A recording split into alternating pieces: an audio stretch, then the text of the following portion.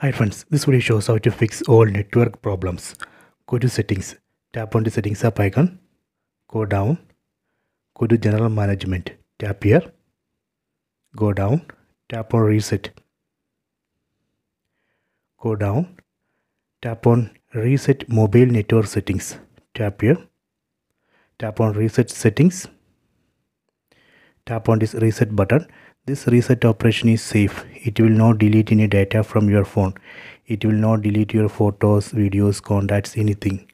It just reset only the mobile network settings. That's all. Tap on reset. See, network settings reset. After this reset operation, you can go back, then check your network. That should work. So this way we can reset network settings and fix all network related issues.